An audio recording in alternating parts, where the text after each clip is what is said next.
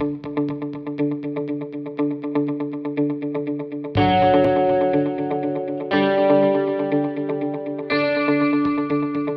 everyone.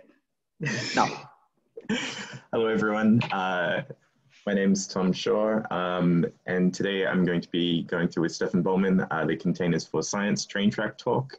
But before we get started, I'd just like to acknowledge the traditional owners of the land on which we're situated, which for here us in St. Lucia is the Turrbal and Yugara people. So today we will be going through containers. What are they? Why are they useful? How to use them and how to build them. If my slide will advance, which it will, great. So as I said, my name is Tom Shaw. I'm a PhD student at the Center for Advanced Imaging, which is here. And those are my handles if you want to contact me at any point. And my name is Stefan Bollmann. I'm a National Imaging Facility Fellow at the Center for Advanced Imaging. And if you have questions, you can ask them in the Mattermost channel and also in the Jitsi room. So let's get started. What are containers? So just to get started, I thought we'll prepare a little poll. First, are containers a different name for simply a virtual machine? Or B, are they plastic boxes to store food in and keep it separated? Or are they a collection of tools to keep programs from interfering with each other? So as you probably guess, containers are very much related to what virtual machines try to do. So I think I will show a little bit about that later. And yes, it's obvious they're not plastic boxes to store food in. Yes, so they're actually a collection of tools to keep programs from interfering with each other. So what does that mean? So let's look a bit into this. So containers are meant to isolate software from its surrounding operating system. And container images include code, the runtime, system tools, system libraries, all the settings. And we can store this image and we can distribute this to our computers. And then we also have something that's called resource management, and it's provided by the Linux kernel. And the technical concepts are namespaces and C groups, but we will not go into more detail. But basically what they allow us to run like a little virtual machine on a computer. And just for terminology, when we talk about an image, what we mean is an image describes everything we need to run. So these are basically the files of this little computer that we're building. And a container is the instance of that. So when we are launching a little container, then we're basing it on the image and we're starting it, and then we get software in there. So I hope this will become a lot clearer, but just to explain what are the technologies out there to do this. So the first big one was Docker. Docker started the container hype, and it basically made tools that were already available in Linux, made them really nice and user-friendly. And it provided packages to do this on Linux, Windows, and Mac. And it's widely adopted because when the cloud basically took off, it was really useful to package software in containers to be able to shift these containers quickly around on different computers and different data centers in different places in the world. And also, when you read about Docker, there's something like Kubernetes. So Kubernetes is an orchestration tool, so you can manage all these little containers. So they call them microservices. And in science, you will not deal so much with Kubernetes. But what's the problem with Docker? For us, we run a lot of graphical applications, right? So we need FSL View and MR View, all these little tools. And that's not so easy with Docker. And Docker requires elevated privileges, so root privileges. And that's why there was a different tool for the scientific community. The tool is called Singularity. It's very similar to Docker, does basically the same thing. But it's simple to install. It runs on high performance computing systems, but it allows something very nice. It allows to run untrusted users running untrusted containers, which means that you're the same user inside the image than outside. And because of this, you can run it in a shared environment, which you can't do with Docker. And also Singularity is built for data science. So GPU is much easier to work with. Graphical applications are very easy to work with. You don't have to do any wizardry to do this. And we'll show later how to do this. And also the container format of Singularity is a little bit nicer for us scientists because it's just a single file. So we can easily move this file to different computers. We can archive this file with the data that we have, for example, and can keep the environment that we analyze the data with the data, which is a fantastic feature. And yeah, that's enabled by Singularity.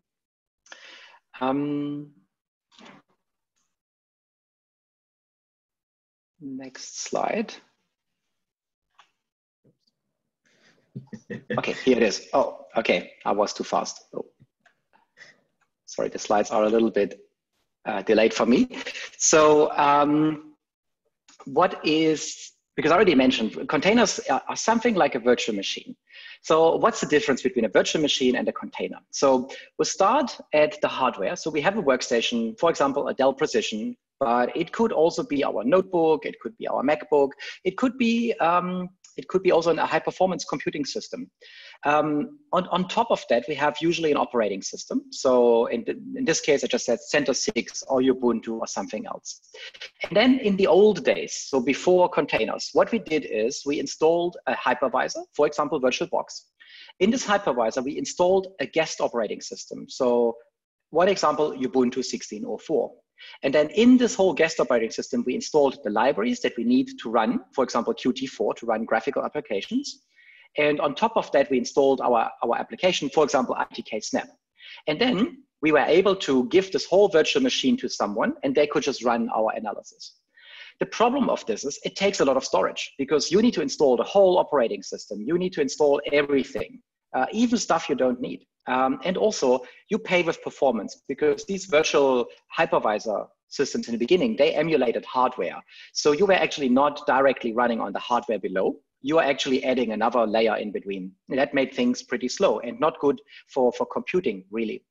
Today, the hypervisors got a lot better. So virtual machines are better today, but still they require a lot of storage. Also, they require a long startup time. So because you have all the stuff in there, it takes 15, 30 seconds to start a virtual machine, which is not great. And because you have a lot of stuff in there, you need a lot of memory. So if you just think about you want to launch IDK Snap and you have to wait 15 seconds and it takes 10 gigabytes of an image file, that's just too big. And that's why containers try to solve this and make this a much slimmer thing. So you still start on the hardware, you have your operating system, but then you have this Docker daemon.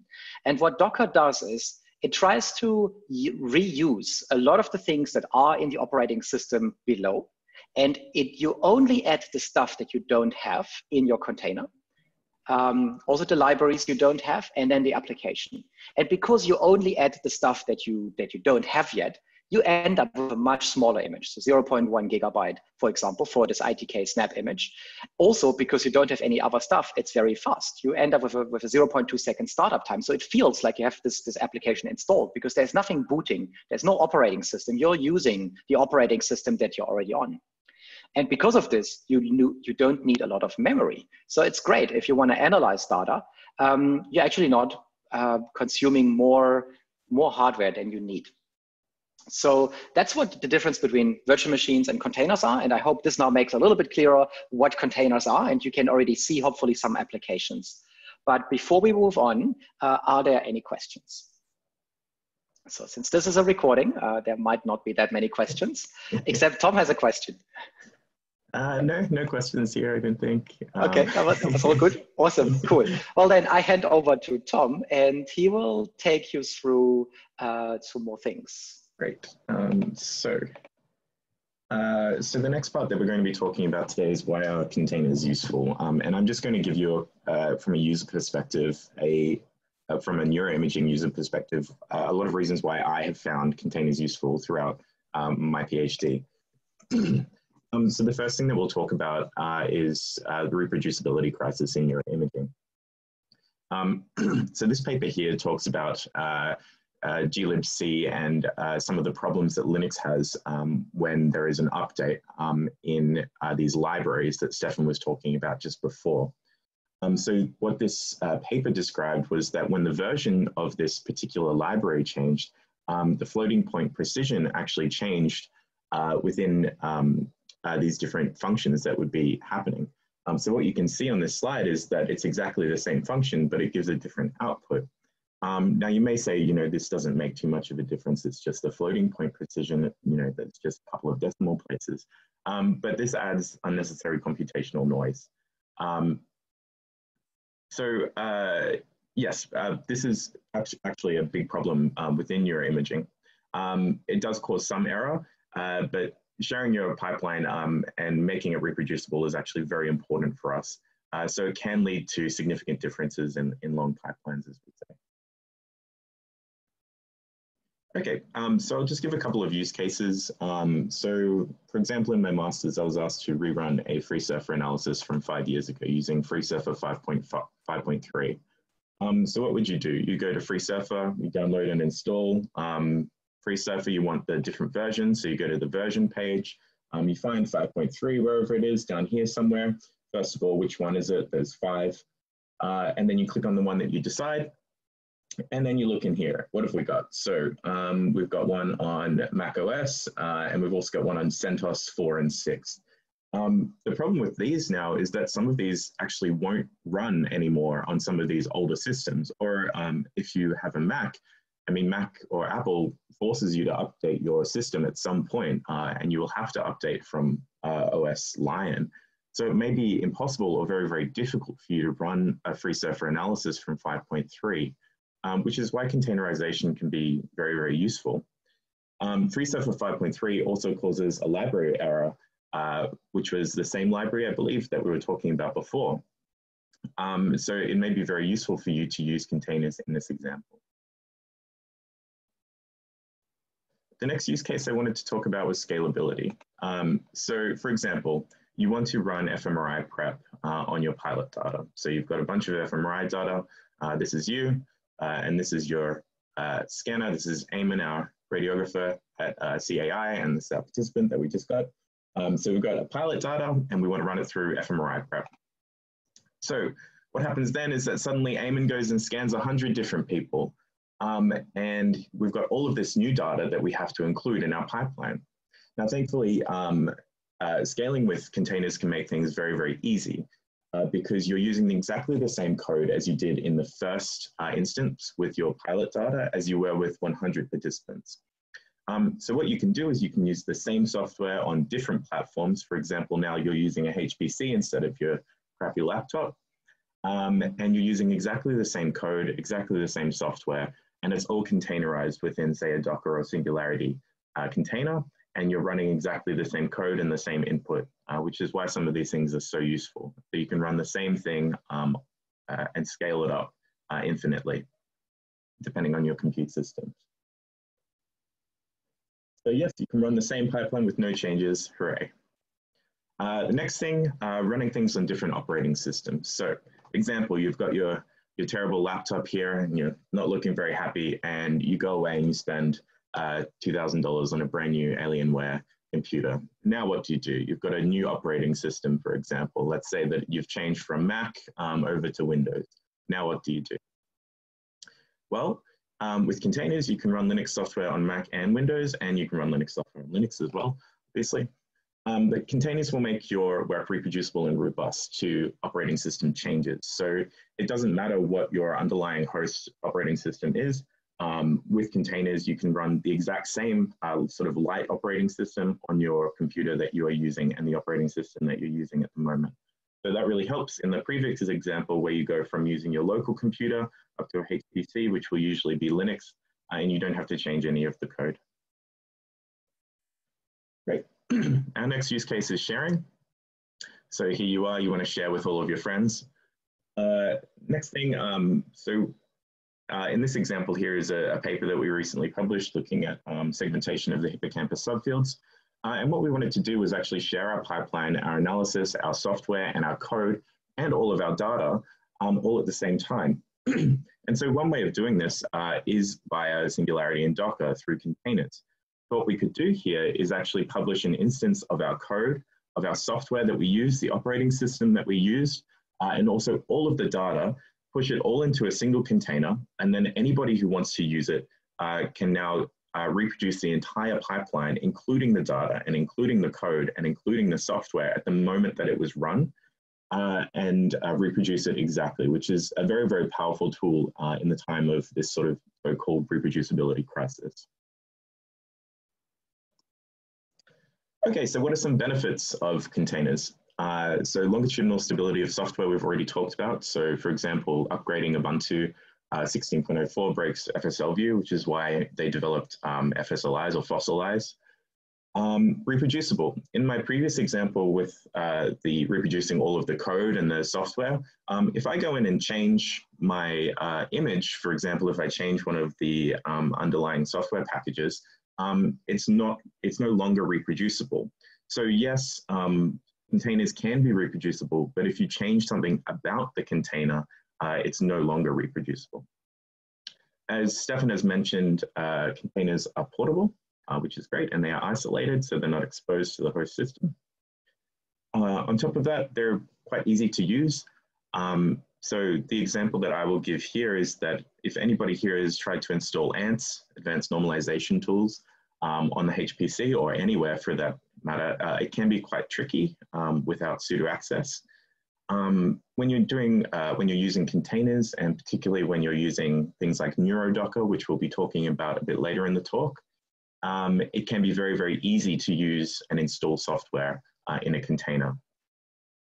On top of that, some software is actually easier to use in containers. For example, fMRI Prep, MRI QC, and the BIDS apps and their integration can actually be very, very easy to use in containers because there are all of this documentation that surrounds using it in the container. And if anybody's seen the fMRI Prep website or any of the BIDS apps websites, they would know that a lot of it runs really, really well within the container rather than having to install SPM, AFNI, ANT, FreeSurfer, and all of the other Python tools that surround it, NiPipe as well, for example. So it can be really, really easy to use in these examples. So what are some challenges or some headaches that you can have? It can be hard to use at times, so it's a steep learning curve, and we will kind of see that in this talk. The syntax of the commands can be quite difficult as well. Docker generally won't work with high-performance computing systems, so if you have a HPC at your university, Docker generally won't be on there. As I said before, versioning of containers comes with no guarantees. Images may just disappear if I decide to remove my own image from my analysis pipeline. It's just gone, and there's nothing you can do about that. Things can just disappear or change.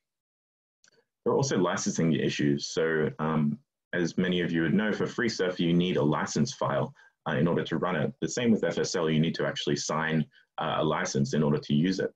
MATLAB as well is also proprietary software, and the license is very expensive. You can run the MATLAB runtime within containers, but again, it does need a license for these other programs. The other challenge is mostly that it is a black box, so you don't really know what's inside the container when you use it. You can build a Singularity or Docker container on your computer and have no idea where it came from, who made it, or what's inside of it. So it's always good to check. And as we said before, the version of Singularity and Docker changes as well. Okay, so if there are any questions at this point, I would say not, because we're in the talk. So we'll just kind of continue on and say, how can we use containers? So in this section of the talk, we're going to be using the BIDS data structure, so brain imaging data structure, which you should be familiar by now if you're in the train track sessions.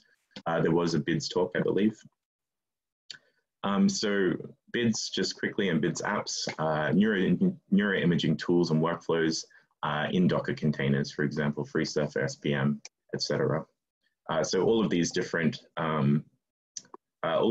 tools run on the BIDS data format. So if your data is in BIDS, then you can easily run all of these tools and run all of these analysis pipelines very quickly. Okay, so we're going to be going through how to use containers at the moment. So the first one that we'll talk about is Hello World. So this is kind of an interactive type of session. So all of the code to this will be on the HackMD website, which we would have sent to you via email. It'll also be on the Mattermost channel. So the first one that we're going to be going through is the Hello World example, which is the easiest version. So if you have Docker installed on your local computer, you can simply type this command, which is docker run hello world. And hello world will show you that hello from Docker. This message shows your installation appears to be working correctly. So that's the simplest example of just running a Docker command.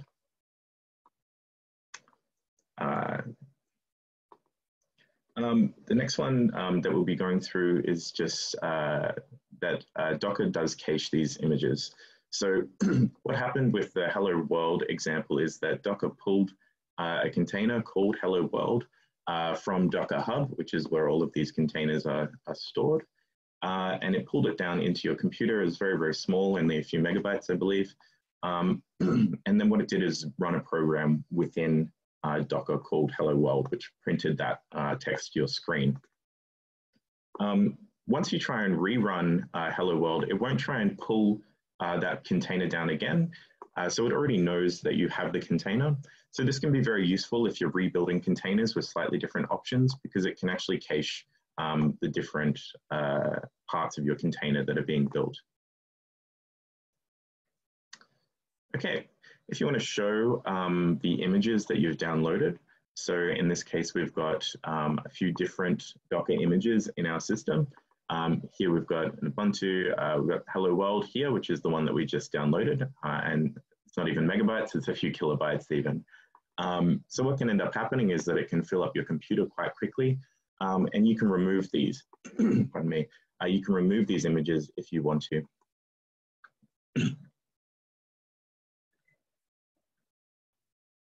So in order to remove them, you can just use a command like docker rmi, which is remove image, and you can actually remove that Hello World example that we were just looking at before.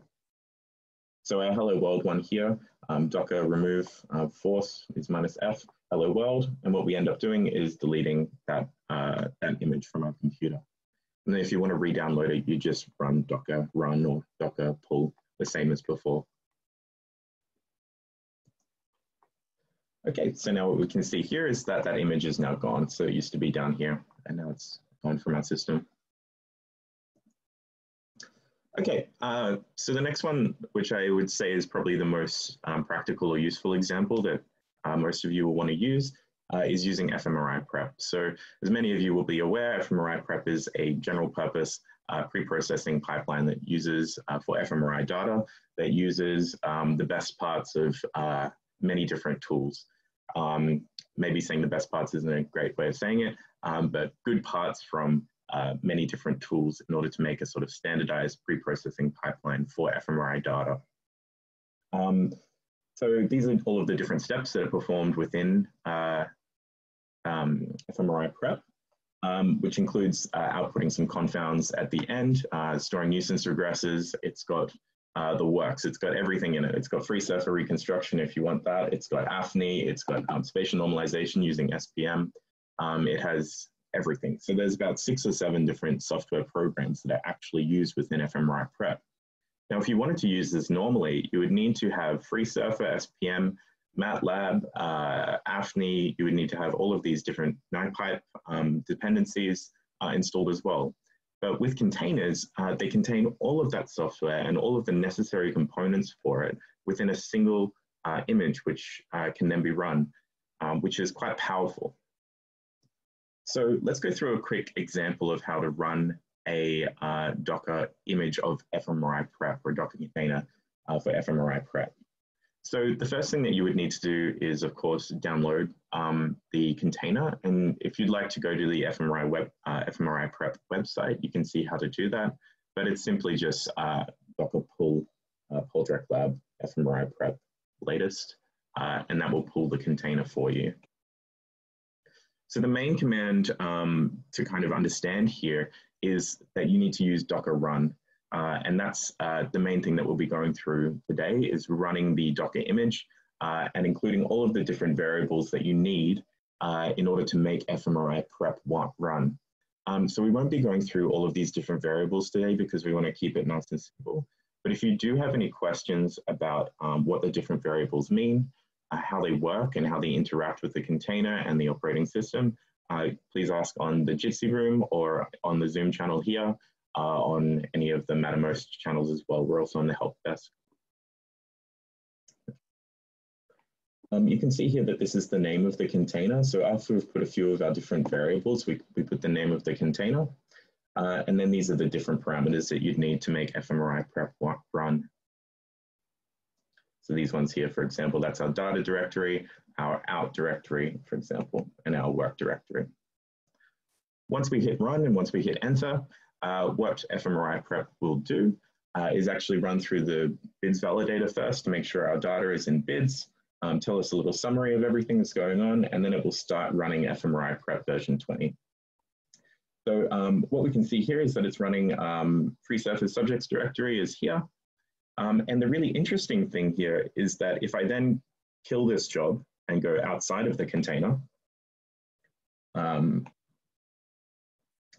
I try and run recon all outside of the container, I'll get an error thrown.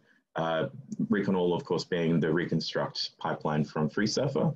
So you can see that recon all isn't on my path and it isn't held anywhere within my computer, but it is within the container. So that means that I can run recon all and FreeSurfer from within the container, but I can't do it from without the container. Okay, so our next example here is pulling the image to a HPC, so a high performance computer. So here you are sharing all of your results from project to your friends after you've run all of that data on the HPC. So our next example, we've done our one participant, and now we want to do 100 participants on fMRI prep with our HPC to impress your boss. So Docker doesn't run, first of all, because the HPCs don't allow us to use Docker. So what we need to use is Singularity. Or we could install all of the software, which would just be dependency hell, basically. So what we want to do here is push, well, we can do one of two things here. We can either push our Docker image that we've just made to our Docker Hub and pull it on the HPC using Singularity, so you can run the software without root access. Or we can just pull the image directly from Docker Hub.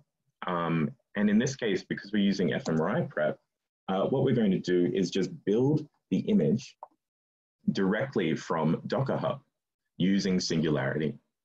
So this may seem a little bit confusing at this point, and we kind of recognize that. So if you do get kind of mixed up between these two things, just kind of think about Singularity as the one that you're going to be using on the HPCs, and Docker is the one that you can use locally. And generally what I've found in my experience anyway is that I mostly use Singularity these days anyway, because you can build Docker images from Singularity. And that's exactly what we're doing here. So what we're doing is building a Singularity image, which we're going to be calling fMRI prep latest.singularity image. And we're going to be building that from this website. And what we can see is that's just telling us that it's Docker Hub, Poldrick Lab, fMRI prep, and latest. And then with that single command, after we've made our images directory, it will start the build and it will copy all of these different things. And we don't really need to worry about all of this different stuff that's happening. But at the end of it, it will actually complete the build with a file called fMRI prep latest.singularity image. And that Singularity image can be used in basically the same way as our Docker image from the last step. It can be used to run fMRI prep. So now we can actually do fMRI prep on the HPCs using Singularity, which is really, really powerful because now we can parallelize our jobs across hundreds of nodes or whatever your system is on your HPC. Great. So I think that's a good place for a pause, but we're going to be going on now to what a simple Docker container kind of looks like. So this next part of the talk, we're going to be going through how to actually make your own Docker containers. So if you're fine with just using Docker and Singularity for fMRI prep or other BIDS apps, this would be kind of the advanced section of the talk. But for those of you who want to do your own things and put your own software into your own Docker containers and Singularity containers, this is the section for you. Okay. So these slides and these code are all on the GitHub and also the HackMD site. So if you do get a bit lost, you can go through all of the code. It is a little bit it can be a bit difficult to look through, but it's also all commented. And again, if you do have questions, feel free to ask us. So what we can see here is that this is VS Code. And when we do create a Docker file, which we just call Docker file, a cute little Docker whale appears as well. So we know that we've got a Docker image. And this is our headachy Docker file. We've got a headache. So for this, I'm not going to go through the syntax of how to create your own Docker image.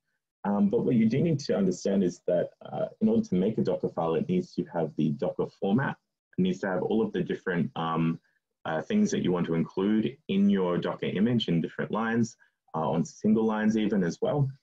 And the syntax is all kind of readily available online if you want to have a look through how to create your own. We've got some examples on the GitHub as well. And we're going to be showing you how to simplify this with Neurodocker in just a moment. So for the moment, this is kind of the structure of a Docker file. And what you want to do is you want to build that Docker file, right? So you want to create your own Docker image now after you've decided what type of software you want to put in it. So in our example on HackMD, what we use is ITK Snap. But in this example here, we're not going to go through exactly how we're doing it. But the point that we made here is that we have this folder, which is called build ITK Snap Docker, which contains that Docker file, which is here. So we can see build ITK Snap Docker, and the Docker file lives within that container, within that directory. And what we want to do is, in its simplest invocation, just use Docker build and point to the directory that contains the Docker file. And this may all just look like garbage, but it's actually building each step, which is each line from that Docker file. And it's doing it one by one and using the case for each time because we're already built in this case. Okay. So now that we've built our Docker container, and there are plenty of examples of how you can create your own Docker container, so we probably won't go into that in too much detail.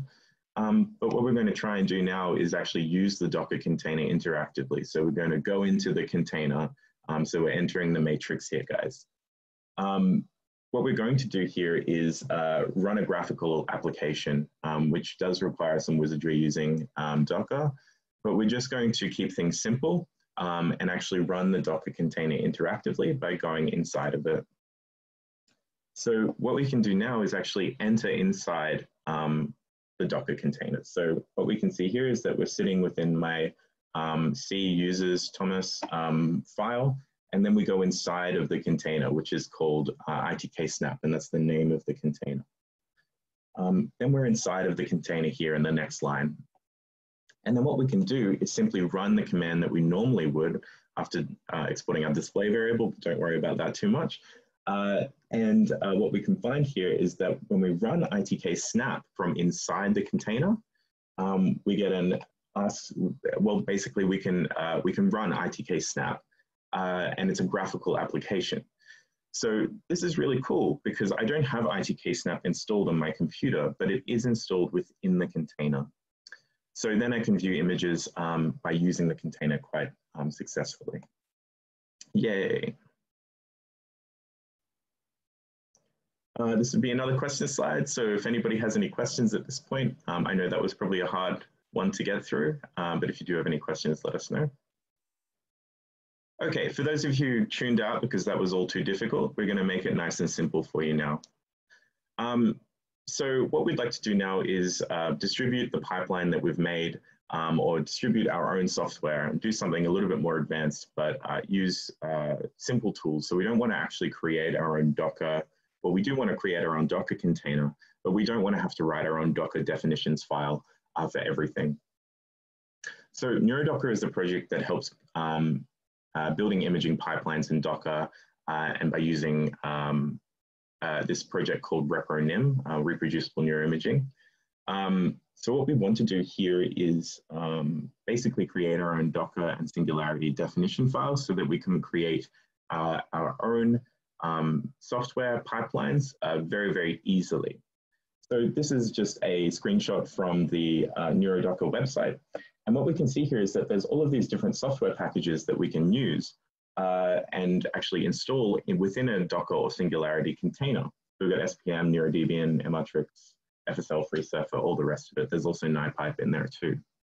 So using just a few simple commands with Neurodocker, we can actually make our own Docker files and Singularity definition files in order to create our own bespoke Docker and Singularity images, which is really, really cool. So for those of you who just want to make a Singularity image with FreeSurfer and FSL on it so that they can do recon all, this is the part which is probably the most important bit. So here's what let's say we want to look at some images of brains. So we're going to generate a Singularity recipe using Neurodocker. And the exact commands for how to do this are again on the HackMD website. Don't worry about this, this is the output, but this is the input. So this is all we had to do in order to make all of this. So it's a Neurodocker generate, and we want to make a Singularity image. And what we might do here is define the software that we wanted to use. So for example, in this case here, we wanted to use ITK Snap version 3.8, and then do a bunch of other stuff that might be important for making ITK Snap run. But here, Neurodocker actually makes it really simple to create these types of definition files. So what's happened here is that with all of this, this short few lines of code, we've created all of this Singularity definition file, and we can make a Docker file as well, so that we can build our own Docker files from Neurodocker very, very easily with just a few lines of code. So for those of you who are just looking to make a really simple Docker file or a really simple Singularity file, Neurodocker is really a good place to start. Okay. So the last couple of things that we're just going to go through today are building Singularity containers as well. So let's say that we just created our Neurodocker image that has FreeSurfer on it, for example. We want to now use that FreeSurfer container on the HPC. So what we can do now is actually build that, that container on the HPC itself using the latest versions of Singularity. And what you actually do is build the container online and then pull it down into the HPC. So with just a few lines of code here,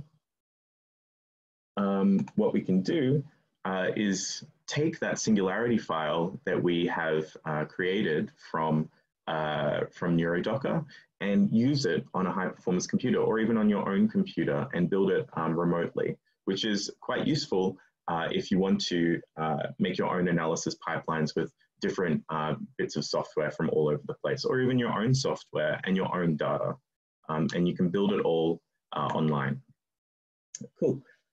So what you'd have to do is just follow along with the code that we've put online, but basically remote login to Singularity, create this API key is what it says here, just follow the instructions, it's super simple.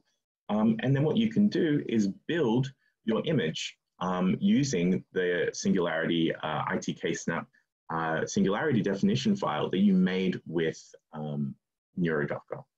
So your steps here would be create the Neurodocker Singularity definition file and then build it remotely on the HPC, and then you're good to go. You've got your Singularity image that you can use, and it's got all of the different software that you required thanks to Neurodocker. So it should be a fairly straightforward process. And yeah, if you do have any questions, of course, let us know. Can I add two little things to this? If you quickly go back, I just wanted to, we don't have it in the slides, but there's two comments I want to make. So the first one is ITK Snap.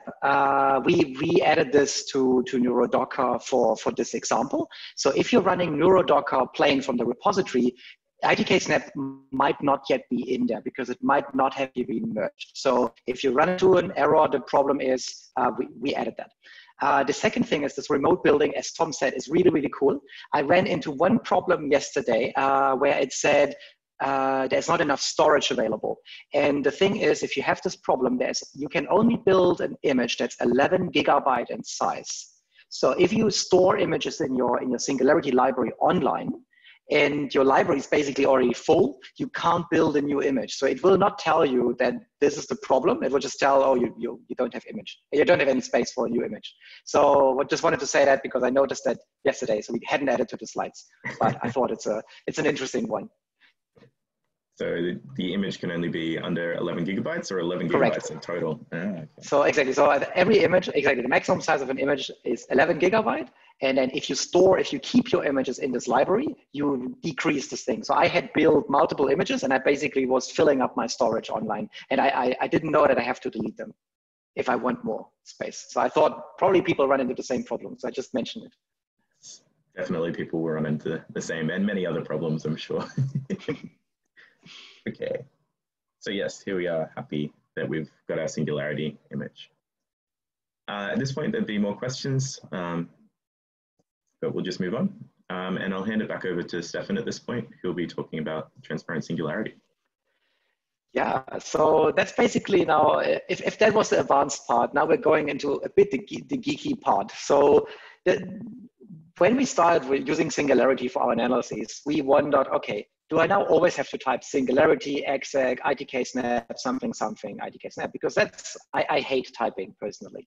So we thought, no, we should make something that makes this easier. So Tom and I were thinking about it and we came up with let's just build a tool that automatically writes wrapper scripts around it. So that basically it ends up that you don't even have to type all the singularity stuff around it. So you just type IDK snap and it just works. So that was the goal.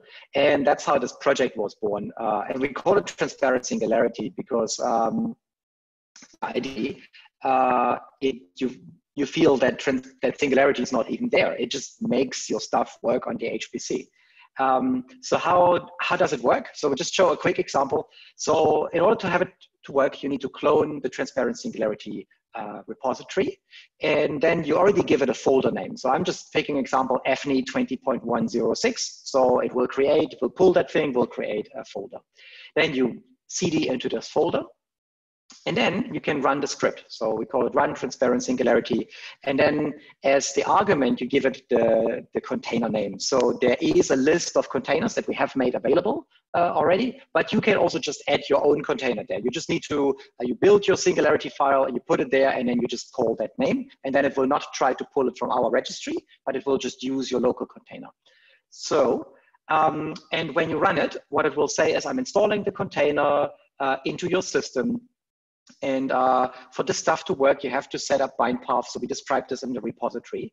But after doing this, it will be really easy to use. So what it has done now is it has created for every binary that's on a certain path. So that's why we had in the recipe that we showed earlier, we had this variable that we call it deploy path. So we introduced that in order to make transparent singularity work.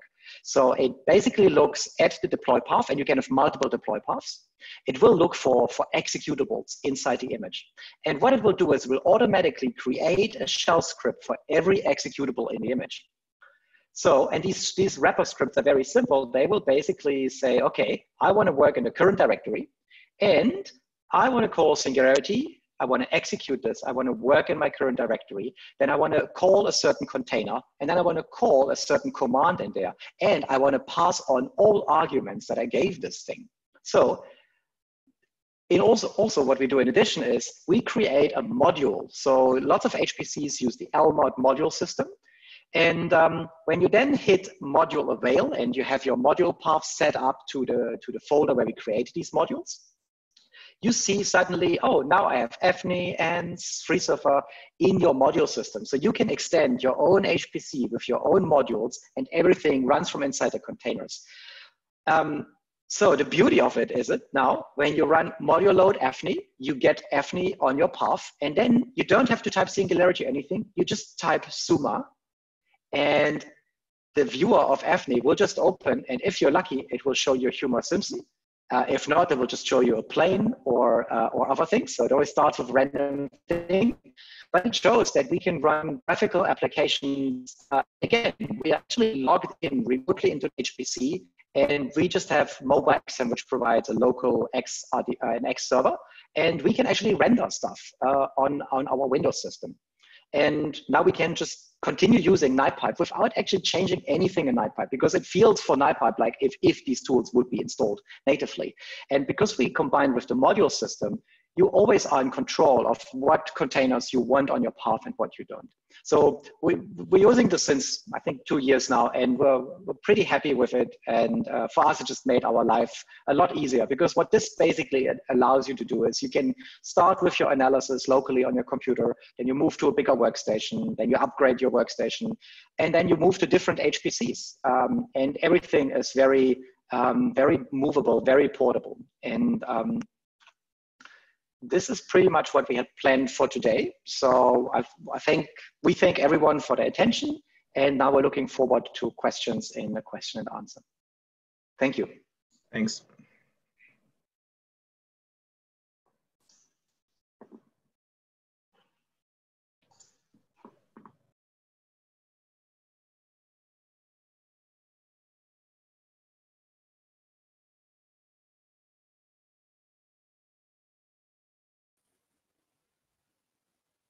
Hey, we are live and I'm inviting, as far as I can see, Stefano, and please say hi to the chat so it will be easy for me to find you and invite you.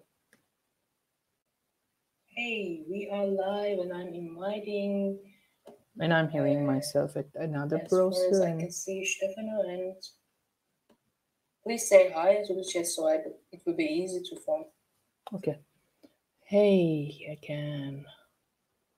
It's creepy to hear you from other computer. So I just invited Tom and Remy. Yep. I just noticed one question and I copied it, and I know it's answered. But if there are other questions, feel free to ask. Hey again. Hey. I think we can invite everyone on stage. I mean, Stefan and Tom, because I want to talk to them live. That's they are much accepted and connecting. You were cool. Awesome. Hello, Tom. Hey. Hi, how you doing? Good, and you? Can you hear me? Very good. We can hear you. Fantastic. Oh, okay. I can't hear you, so I need to check my sound settings. Oh. It's the first time crowdcast for me, so. Yeah, first time experience to be like, you lose your, just what is going on here? Okay, good. My browser found my headphones. So, okay, I'm good. If you can hear me, I can hear you. Yeah, we can totally hear you. Good, awesome. Good. So how is Crowdcast? It's good. Yes. The stream broke for me halfway a few times, so I had to restart my browser, but then it was working. So okay, yeah, that is interesting. Not sure that happened before. What did I want to say? So if people have questions, feel free to ask them. I think one way we can also do this is that I can, for example, just leave my space on Crowdcast screen, and then someone can come and ask the question live. Otherwise, we can have a bit of a chat. Just because how are we doing in terms of time? I'm sort of hard for me to keep track of all the things because I'm trying to be on schedule. We are good. We are good. We have got we have time because the earlier session, the video was shorter than expected, so we have time. Cool. Okay. I mean, right. If so no one has. In the Australian session today, we had a lot of questions about the images in the slides. So people were asking what animals we showed. So we had, I think we went a lot of overtime because we were guessing, okay, that's a barking owl and that was a swamp wallaby and things. So if people want to ask questions about the animals on the slides, you're very welcome. Yeah, actually, I was right before coming here. I was with the rest of your team in Gathertown, chatting with them, and they were asking where's the wallaby from or something like this. And I had no idea, but apparently that's one of the questions I'm supposed to just like pass on. Yes, I think it started because I was confusing a question from someone in the chat because I was asking, okay, what is an image? And because they were asking about a Docker image, and I thought they were asking about the images on the slides. So I was explaining what the animal is they're seeing, but they're actually really interested in the Docker images. Wow. One question is about how to build a container and how to share the receipt, as I understood. I'm really paraphrasing the question, but you answered that, I know. In the previous chat? Yeah, at the previous chat. I had a discussion with a colleague of mine, sharing receipt versus build container. Sharing receipt is easy, quick, and lightweight, but it's if there's a software update and installation without specifying the version, reproducibility might actually be lost. What's your recommendation about it? Yeah, exactly. So we try to answer it a bit in the chat already, or in the question. So it's tricky, exactly. I think it depends on what you want. So the recipe files, they are very easy. They're just text files. You can host them in Git and you just archive them there. But the problem is that building a container today and building a container tomorrow will result in different containers because the underlying package infrastructure will change and you will not get a bitwise reproducibility. So I think if you want reproducibility, you have no other way of archiving the images in a repository and in these registries. So the Docker registry does this already. And they provide you, I think, infinite storage. So I haven't found the limit on the Docker repository. I found a limit on the Singularity registry. So that was easy, 11 gigabyte. But so far, and that's why we still build everything in Docker and then convert to Singularity, Docker gives us the way of archiving all our images we ever build, and we can always pull them back to Singularity. And also another reason is Singularity changed quite a bit from 2.4 to 3 version. But it was always able to pull Docker images. So by archiving all our images in Docker, we were always able to port the new containers into the new Singularity version, which was always quite helpful. A problem we have a little bit in Australia, I think it's not a problem in Europe, is the connection to the Docker library is slow because I think it's mostly hosted in the US, and I think they don't have a CDN in Australia yet. So I actually built up our own Singularity registry here because we're pulling a lot of containers on our HPCs. And the problem is that as soon as we do off-net traffic, the admins ask, what are you doing? Because someone has to pay the bill in the end. We basically host our images on net, so they're really fast to pull them into our different HPCs, and no one has to ask us questions while we're pulling terabytes of images around. Yeah, that could be an issue in the long term, definitely. Yeah. I guess one of the questions that we had in the chat in the Australian version was the difference between images, recipes, and containers. Maybe Stephanie, you can talk to. We added that in this morning as well. So the question was, what's the difference between an image, a container, and a recipe?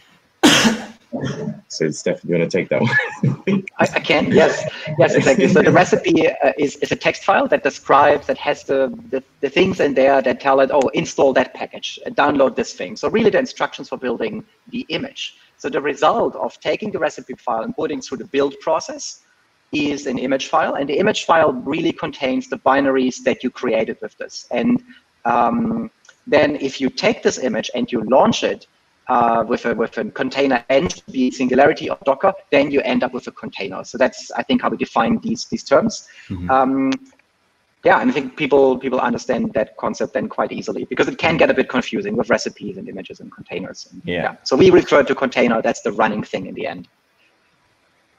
Yeah. And I have a question, because it's something I often run into. What would be your advice to minimize the size of the containers? Because sometimes they can grow pretty big. I'm not sure whether it was addressed in the video, because I've been too busy multitasking to actually check. So please. I was seeing you edited the website, yes.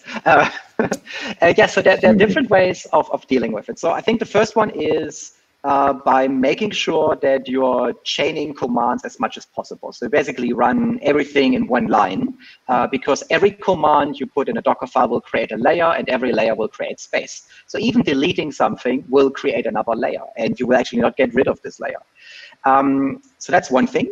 By creation, you can make already sure that you try to be as efficient as possible. So then there are things like Neurodocker does this very, very smartly. They have a lot of things in there to save space. So they do -no install recommends. So you don't install libraries that you don't need, for example.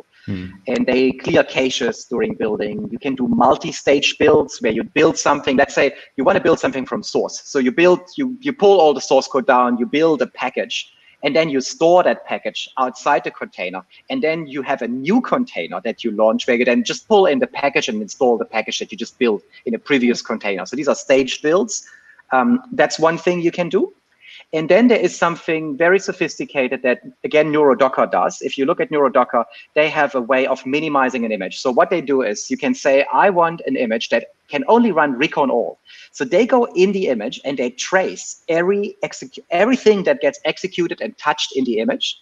And then they remove everything that hasn't been touched by the process. So you end up with a 100 megabyte free surfer image that can do recon all, and it will run everything that recon all needs, but nothing else, which is sometimes exactly what you want on an HPC. So if you look at these minimized free surfer images on Neurodocker and see how they do it, it's 2 elements. So that would be my recommendation. And then if you have a Docker image, so that works with Docker images. And then if you minimize Docker image, you simply pull the singularity image and you have it on the HPC. Okay, yeah, I tend to point people in general to Neurodocker and how they do the minimization, because then you don't have to think about the details, and they just, they've done an awesome job there, definitely. Yeah. So we have a new question. There is one, while creating a new pipeline, is it better to create one container or multiple containers called in a main script? So that is an excellent question. And I think the answer is probably longer than you're hoping for. The short answer is it depends, like a lot of things. So basically, what we do the project we presented in the end, Transparent Singularity, the aim there is that we have every tool in a little container. And what we do is Transparent Singularity is basically a layer that allows us to combine different containers. And the good thing is we can then use NiPipe, for example. So what we do is we install NiPipe in Miniconda in our HPC, and then we have Transparent Singularity, and then this calls into multiple different small containers. The advantage of this is I have small containers. I can easily update the containers, and often I try out different things. So I need FSL 6.03 or FSL 6.00, and sometimes you just want to change the version of things.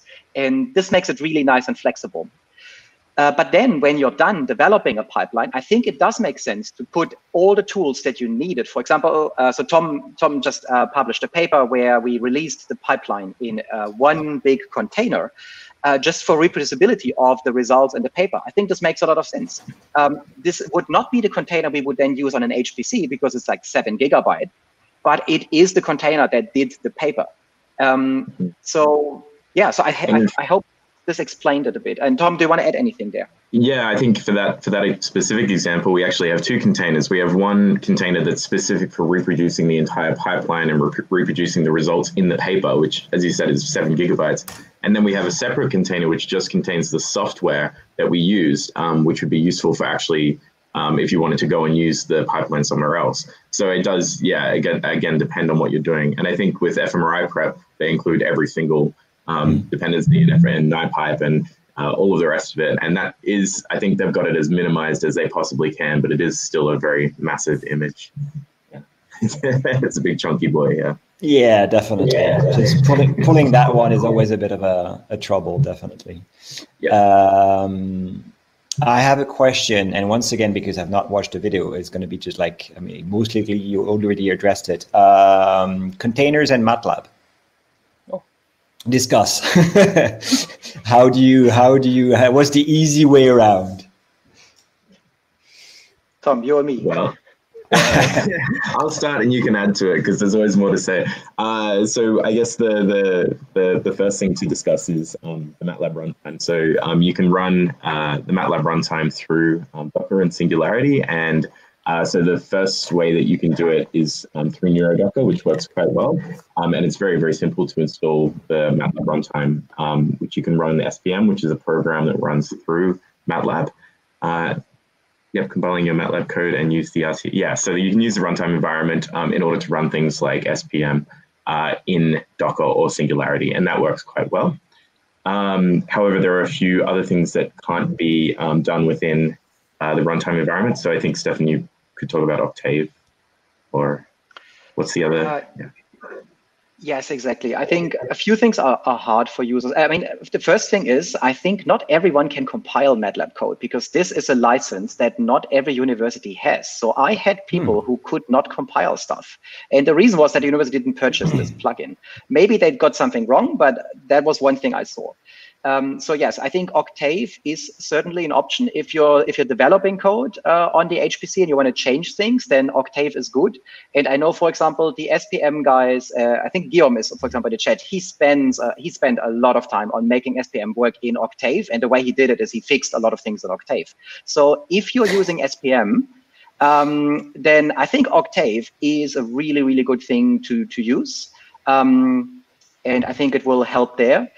Otherwise, you could, if you really want all the MATLAB things, you can install it in a container. You can make it work. You put your license file in there, and if the Docker container can see your license server, you can run MATLAB in a container. There is nothing wrong with it, except that you end up with a 16 gigabyte container. And then there's the other thing. You could also say, well, okay, maybe I look at the different languages, right? Of course, that's also another way. You could say maybe Julia is something really cool as well, and do you start doing things in Julia? If you want to run on HPC, it might be not a bad idea at all in the end, because you actually might get much better performance than in MATLAB, and it might be just much better suited. But yeah, legacy code is always an issue, so I think it's, yeah. Yeah, definitely. So you're not saying we should rewrite SPM with Julia, right? I'm not sure if I think I would love it. I would love to see SPM rewritten in Julia. And we'll see, maybe that happens. And yes, so there's two thumbs up for that. Yes, but I think as of now, I think it runs really well in Octave. So yeah. But yeah, if you're using fancy object-oriented programming in the newest MATLAB language features, Octave will just cry and run. Yeah, usually my recommendation is just run things. I tend to maybe run things on Octave just by default, just to make sure they're not broken. So that, that's like my rule of thumb in general. Yeah. Also, there was another thing who knows? Maybe there is a Julia version one day. Who knows? Exactly. There's also another thing. Exactly. MATLAB license and HPC are a big problem. I think we had this problem in Zurich very often. You tried something running on it on a normal day, and you would run out of statistic toolbox licenses. It was just always problematic. Definitely. Yeah, but yeah, exactly. They updated this so you can actually run it out. So yes, on our HPC here, we have actually local licenses that don't have that problem. But okay. Yeah, I don't want to turn that into a MATLAB discussion. So if there are any other more container-related discussions, because otherwise we're going to start a war, and we don't want it. Yeah, I mean, maybe just another topic if there are no other questions. So we had the question today: can I use a container like a virtual machine? And I think the answer is yes. And we actually had a brain hack project on this. So it's called VNM, the Virtual Neural Machine. And what we did, and it's kind of working, is we're launching a Docker container. And then we just launch a browser.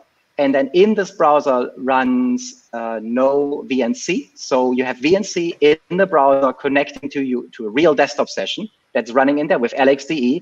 And we have all the graphical applications in there running in Singularity containers. So we run Singularity in Docker containers.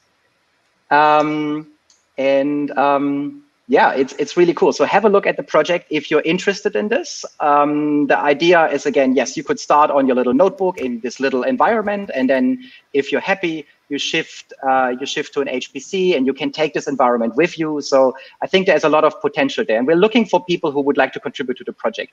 So if anyone is keen on playing with containers, getting their hands dirty, then that's, I think, a perfect project to get started. So we need people building containers, testing containers, building applications for it, integrating things. And yeah, that would be really cool.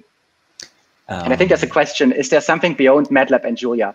I would say, I think, C++ is great. So yeah, if you want to spend your day coding and not getting anything done, then I think C++ is awesome.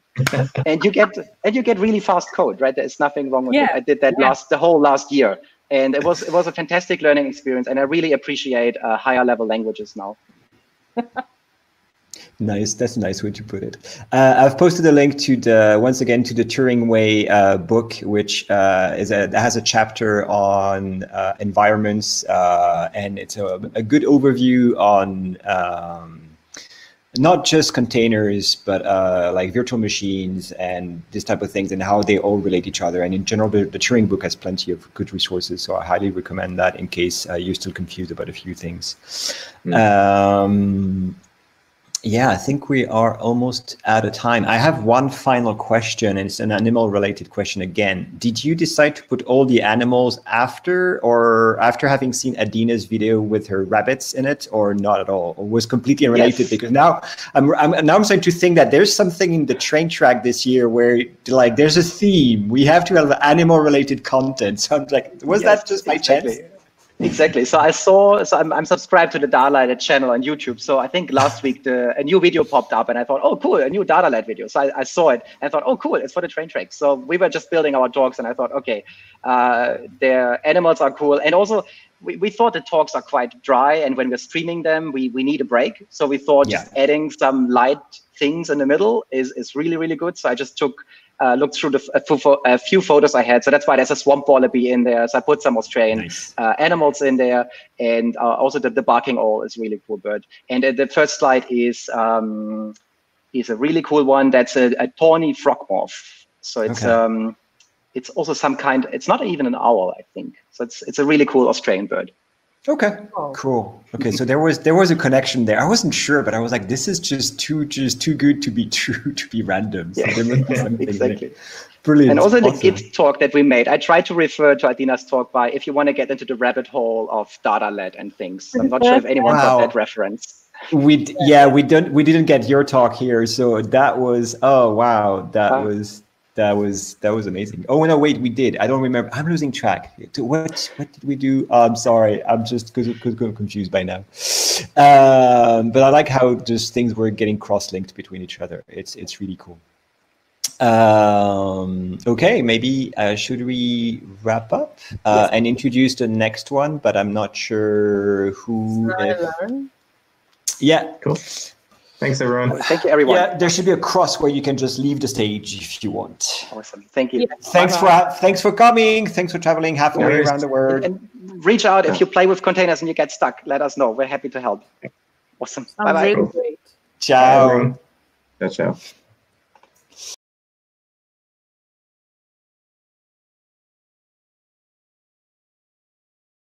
Cool. Hello, everyone. So I'm joined by Zia and Thomas. Zia, am I butchering your name? How do I actually pronounce it? No, you got it. It's fine. I got it? Nice. Don't have to be all appropriate and pronounce all the accents. Yeah, I mean, I don't want to like fully butcher it. I mean, that happens often, even with my name. You're doing great. Cool, thank you. Shihua is the... Cool. Yeah, but you got it. Cool. So yeah, so we have about 15 minutes for people to ask questions about Docker and Singularity. Be it specific to the session or just any general Docker and Singularity questions that you guys might have. And you can use the Ask a Question feature on Podcast. Yeah, there was a question about where they shared the HackMD pages. I don't know exactly where they linked it, so if we can provide I'm not sure either. I think that was actually shared. I think that was shared during the APAC Hub, but I'll find the link. I will find it. Yeah, I guess if you want, both of you can just like introduce yourselves. Sure. Like, Tom first. I am a researcher at Yiddish Question Center now. It's a bit weird to say because I just finished my PhD at Miguel at the MNI with Lisa. Yeah, I work on frame reconstruction for cartography and reception mapping. I'm a PhD student, currently a visiting student at UCSF. My official affiliation is at Cornell. I got dragged into this after the Repronym folks told me Liza needed TAs, so it was very last minute for me. I don't know how prepared I am, but we'll see how this goes. Yeah, I mean, it was last minute for Thomas as well. I mean, I think I said this several times now. A lot of this event has ended up being very last minute with a pivot to a virtual event and having to literally just find people all across the world to help us out. So Yeah. You've done a great job. Thank you very much for all your effort in organizing this. Thank you. Yeah, and I guess the two of you haven't met Eduardo before. No. Hi. Hi, No. Eduardo. Nice to meet you. You too. Cool. So yeah, I encourage everybody to just ask questions if you guys have any. We will be starting the other session pretty well. The other session is actually scheduled to start at 12:30, so we have a bit of time. Yes. So everyone got that? I guess I'll just say like my experience with Docker and Singularity. Yeah, sure. One issue I see with Singularity, which they're trying to address with their latest release, is the way they deal with environment path. Mm-hmm. Basically, every single function you use in a container has a path that points to where it is. With Docker, it controls everything really well, but with Singularity, there's instances where they adapt your native computer's path, and there's really no way to address that. But now they're coming out with a release candidate where they're trying to give you a config file where you can fix some of these issues. It's just something I ran into trying to use these things. And so this goes beyond just like the issue of relative versus absolute paths, because that's something that I have run into with Docker. I guess Singularity as well, where like in the container, I think when launching a container, I have like made the mistake of specifying like a relative path, and then that has caused many issues. It's not really well, I guess it's two different issues. For what I'm saying is like the environment path. Okay. They're just yes, Chris. Yeah, so the environment itself for Singularity for some reason sometimes adapts from your native computer where you build the image. Yeah. But they're trying to fix that issue now, but it's not currently officially released, so they're testing it out. So be careful if you run into path troubles. Just know that they're fixing it. Right. Yeah. If there aren't any questions, one sort of like cool use case that I've come across, it's kind of obvious, but it didn't occur to me right away. But you can do really sort of like massive parallelization on an HPC with Singularity. So if you can find a way to like split up your analysis by subject or even within subject, instead of running like one Singularity container and having it take like 3 weeks, you can run like 3,000 and do it in like 1 hour. So yeah, it makes it a lot easier to do that with Singularity. I'm going to say one thing quickly because I think Thomas is too humble to brag about this. Thomas has developed a really cool tool called Appian. It's an automatic pet processing pipeline, which, yeah, you guys can use Singularity or Docker with it.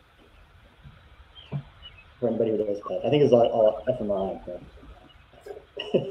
Yeah, there's definitely a much smaller pet community at OHBM, but it's a very new tool. I'm trying to think if there's other issues I've encountered with Singularity or Docker. It can be hard to get Singularity to work on OS X. That's a problem I've had with users. I don't know if you guys have run into that problem. So although in theory, like Singularity or Docker makes it easy to run on any environment, in practice, if you're trying to create software that's usable anywhere, it can in fact be a bit harder in practice. It's not like there's anything you do to it's super easy. Yeah, I think for Mac users, because I think Singularity can only install on Ubuntu or Linux machines. So you could do a virtual machine and stuff, but I think the best thing to do is to just have Docker on your Macs or Windowses, and then build Singularity from the Docker you create, the Docker image you create, which is what I've been doing. I just don't want to deal with virtual machines, so. You can use something called Vagrant, which I guess is a form of virtual machine on OS X to run Singularity, but it's a nightmare. Yarrick is saying that Singularity isn't natively supported anywhere but Linux, and you can use the Docker privilege mode. Yeah. Or Vagrant.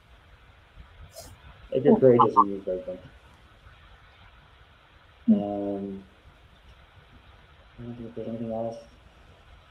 Do we have questions or comments from people who are new to Docker and Singularity?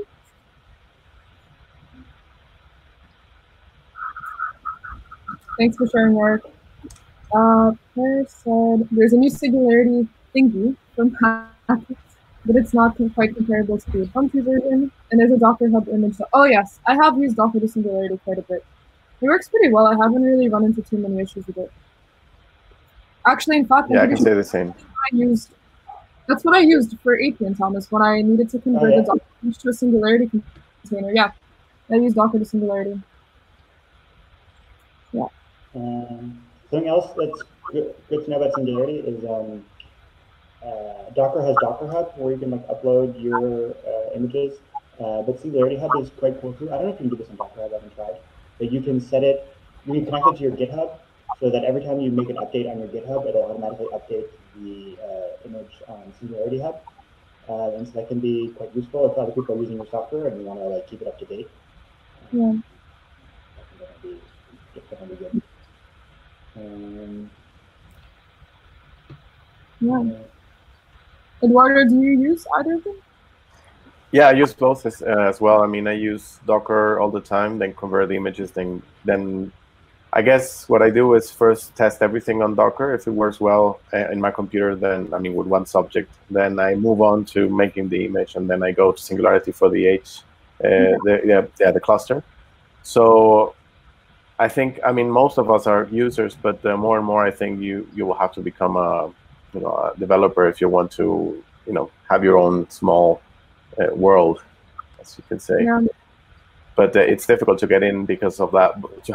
I mean, it will be amazing to have Docker in the cluster, and then that's it. I mean, you don't need anything else, right? Or Singularity, whatever is easier. But then you have to learn both at the same time, which is a bit annoying, I would say. I guess I have a question for you then, Eduardo. I mean, as a professor, do you find that your students run into any particular issues when trying to learn how to use Docker or Singularity? Oh yes, but I think it's not like a really steep curve. I would say that it makes everything easier in the end, because you just have to give the path correctly, and it should run like that. So right now, for example, so we're working with a group in McGill, actually, with Malar Chakravarti, and they developed this small tool for it's like fMRI prep for rats, similar to that. So it has its own Docker, and we're testing it at the moment with rats. It was tested with mice. So right now we're testing it. We want to use it with our data, and that will make things much, much easier, because you don't have to really. I mean, one of the issues that I run with students, it's when they want to install things in their own computer, and that is always it happen. It can go really well or really bad, or just one thing won't work. So once if you have everything in a Docker image, then everything runs. And I use MRI2C, we use fMRI prep, and I have my own tutorials for my students to run everything in there. So you have to really teach them how to use it, but in the end, it is quite easy to use afterwards. Yeah. In response to Tristan, he just asked if this is where the Nyland talk is going to be. I mean, it's in this Crowdcast channel, but we're going to automatically move everyone into a new channel where the content will be streamed. So same as with the Docker Singularity session, it's pre-recorded. And so we're going to have the same thing where we're just using a different software to stream everything, and then there will be another Q&A session after that as well, which is going to be live. I was just going to say, we were talking a lot about like HPC, but I think sort of to what Eduardo was saying, it's also just a good way to like do all of your analysis on your own computer. Because I've definitely had like nightmare scenarios where like I had code from like 2 years ago that produced certain results, and then I couldn't produce the results anymore, and it was very stressful. So if I had just done everything in like Docker from the beginning, then 10 years from now, I could produce the exact same analysis and it went perfectly. Whereas as dependencies change, as like software versions change, it's not always good.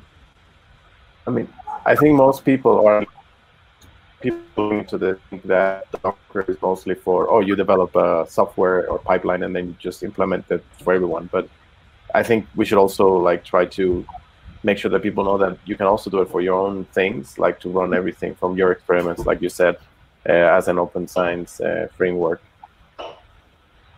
which I think is not obvious at the beginning. Yeah, like you said, it's a little bit of investment up front to like spend time to learn it, but it'll save you sweat and tears in the future. Yeah. For sure. Yeah. So we have 10 more minutes if people have more questions about comments. Yeah, I mean, there is also a help desk channel where you can ping us there, but if you'd like a question answered now, go ahead. Am I the only one here that haven't had a haircut in like 3 months? I haven't had one in 2 months. I cut my own hair. Wow. It's not good. But, yeah, I need a shape up. Are you talking to Gabby? Yeah. Yeah, I haven't had a haircut in like half a year, but I guess it's different for women. My hair's longer. It's less obvious that we need a haircut, I guess.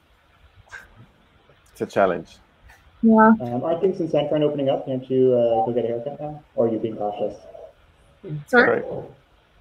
You said you were in San Francisco? I'm in New York right now, Oh, sorry, actually. I'm back home, but yeah, I think the barbershop's open next week. Oh, okay. Monday? Yeah. I think so. Yeah. That's when like they said phase 2 is. We'll see. Okay. I just do a man bun or something. Yeah, I was surprised the park started reopening in Brooklyn like 2 days ago. Okay. Yeah. Okay. I don't know what to say about that. I know. I mean, like, I was walking around and I'm like, it's as if coronavirus is completely gone, which it obviously is not. But I mean, I guess most people are outdoors and not like in bars. yeah, that's true. That's true. Yeah. All right, guys. Last chance to ask a question, if you have any. Otherwise, we can start early because I think the NiLearn is going to be a bit longer, right? Than we expected. Yeah. Yeah, if we start early, we'll actually be able to stick to the schedule a bit better. All right. Cool. And that's there might be, I mean, so we like say some of the complications about using Singularity in Docker, because that's important, I think, to emphasize that it's actually like pretty easy. It's pretty straight. I mean, like it's not super easy, but like there's a lot of good tutorials online, you can definitely figure it out. So it's not too hard. But people should definitely give it a try if they've never had to go. Yeah. Mm-hmm. Awesome. In that case, thank you, Thomas and Zia, for answering some guys. questions and talking about your own experience. I will shift everybody over to the next session.